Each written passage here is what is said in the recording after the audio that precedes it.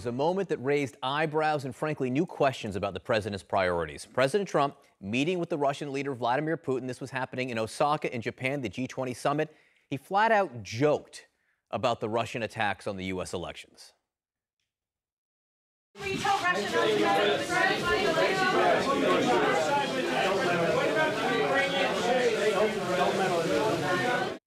Laughing it off. Joining us now from the G20 summit in Japan, Jim Sciutto, CNN's chief national security correspondent, anchor of CNN Newsroom, and Caitlin Collins, CNN Whitehouse correspondent. Jim, he laughed it off.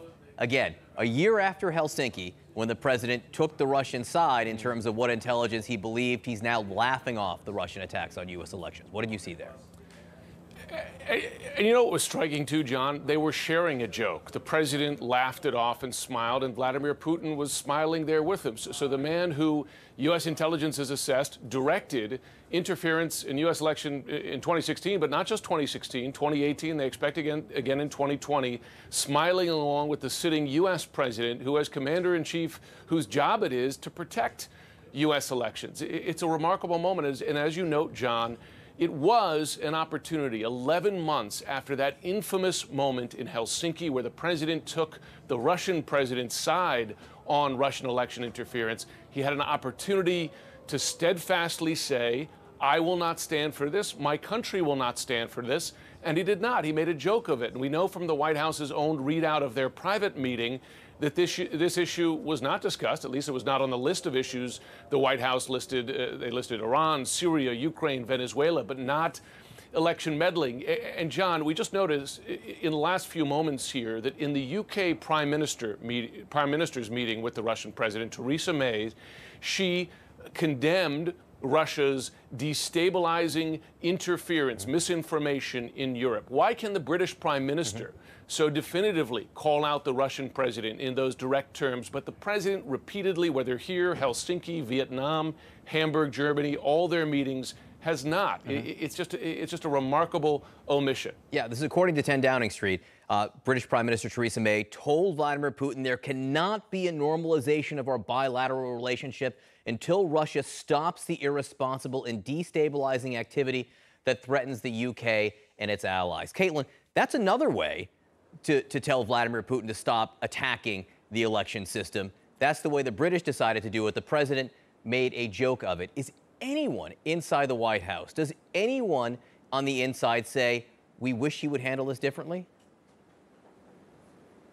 Certainly. There are a lot of people who say they go out of their way to avoid talking about Russia with the president because it's such a sensitive issue, because essentially how the president views it is a direct attack on the fact that he was elected and his legitimacy as a president. So that's why you see this. What you saw today, where the president seemed to be making a joke of a reporter asking the president, will you tell him not to meddle in 2020, is just another step in this pattern of annoyance that you seem to see from the president, because he is repeatedly asked every time Vladimir Putin is brought up whether or not he's going to also bring up election meddling. Now, we should note that Rex Tillerson, the former Secretary of State, did this interview with House Democrats, and according to the transcript, he says that he does know that the president brought up election meddling with Vladimir Putin before. But what we've seen, John, after that emerge is the president cite these denials from Vladimir Putin, where he says that they didn't do it. And at one time, Putin told the president that if they did do it, they would be so good that the United States would not know about it. And the president cited that as something that was potentially real. So what you see is essentially the president weighing Vladimir Putin's word against the weight of the United States intelligence community and repeatedly taking Vladimir Putin's word over it. But what it fits into is the president gets annoyed because he feels like this is something that is a wedge into his relationship with Vladimir Putin that is simply, in his mind, an unnecessary question.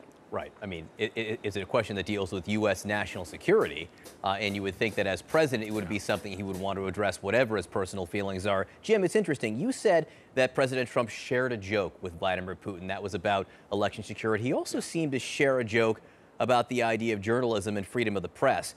Jennifer Jacobs, a Bloomberg reporter, said President Trump also bonded with Putin over a scorn for journalists.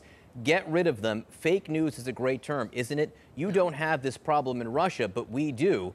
We also have, Putin answered in English. Yeah. It's the same. They shared a chuckle. Journalists are killed in Russia, Jim. Yeah.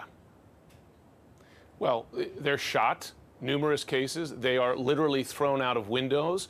Just in the last 2 weeks, a Russian investigative journalist was jailed on what were later determined to be fake charges. There are a lot of other Russian journalists, not to mention dissidents and others, who are in Russian jails. That's how Russia gets rid of journalists. It's well documented. It's not just an inappropriate joke for a U.S. president to make. It's frankly disturbing, and it shows why the president's frequent attacks on journalists and media here matter, right? Because our adversaries take those words seriously, and there may even be people inside this country who take those words and those threats seriously. Why can this president give strong words to U.S. allies, the mayor of London, NATO allies, etc., but does not call out a Kim or a Putin or an MBS, right, the Saudi crown prince, for their many clear human rights violations, including those relating to journalists? It's mind-boggling.